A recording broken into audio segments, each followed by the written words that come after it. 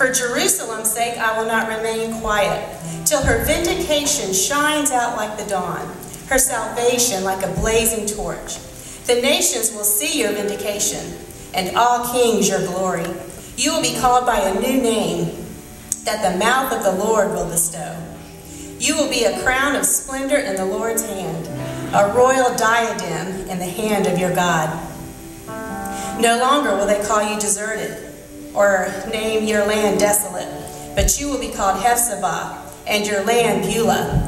For the Lord will take delight in you, and your land will be married. As a young man marries a young woman, so will your builder marry you.